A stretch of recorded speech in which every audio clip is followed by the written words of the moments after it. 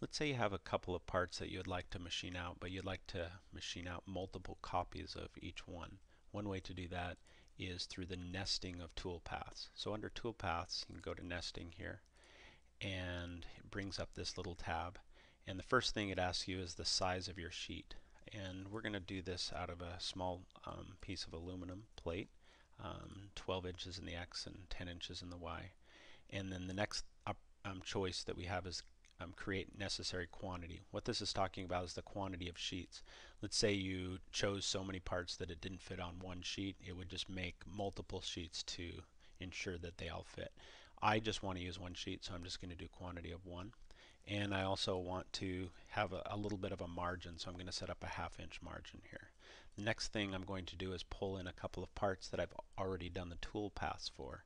And so I can right click here, and I'm going to go add operation clusters from files. What this means is I'm going to take in all of the operations as one cluster, or all the toolpaths as one cluster from each specific file.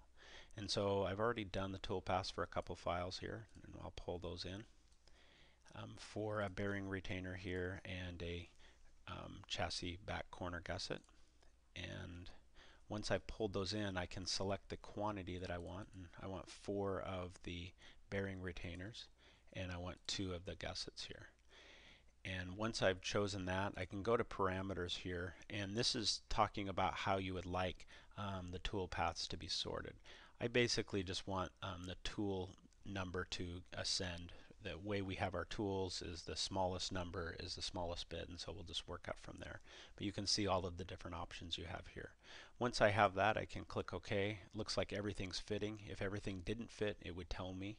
But since it does, I'm just going to hit OK here. Next thing I'll do is just set up my stock so we can verify this properly.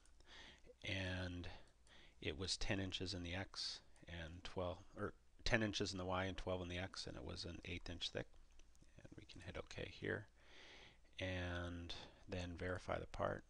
We'll fit that to the screen, and you can see that it's using an 1/8 inch end mill to drill or to contour out the holes and to contour out these little bearing retainers. And then once done with that, it'll jump to a 1/4 inch end mill to mill out the rest. And it looks like everything's great.